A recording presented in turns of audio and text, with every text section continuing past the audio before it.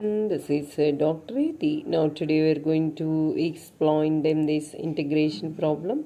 Integral of 1 minus tan x by 1 plus tan x dx, that equals to integral of dividing here. This is sin x by cos x. Now cos x minus sin x by cos x.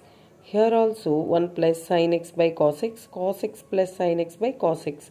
This numerator cos x in this denominator will get again denominator cos x gets cancelled. Therefore cos x minus sin x by cos x plus sin x integral of into dx. Now here suppose this is f dash of x. Here this is f of x considered. Now differentiate this.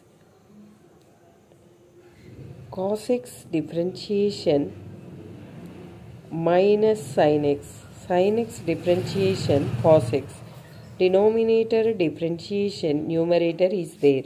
So applying the formula here, integral of f dash of x by f of x dx, that equals to log of f of x plus c. Now here what is f of x? Cos x plus sin x. Therefore log of module cos x plus sin x after integration adding the constant plus c.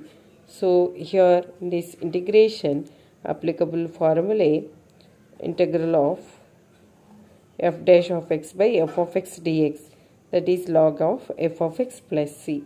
Okay, thank you.